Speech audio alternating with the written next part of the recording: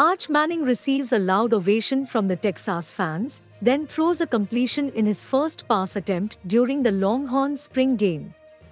Texas quarterback Arch Manning sold his first trading card at auction Saturday through Panini America's website and broke a record doing so.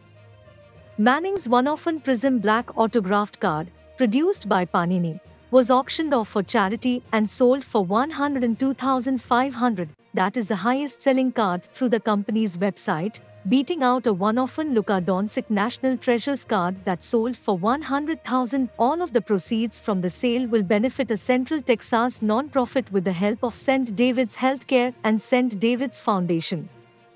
The winner of the auction is unknown, but will get to participate in a meet and greet with Manning, catch passes from him, and take part in the check presentation for the proceeds.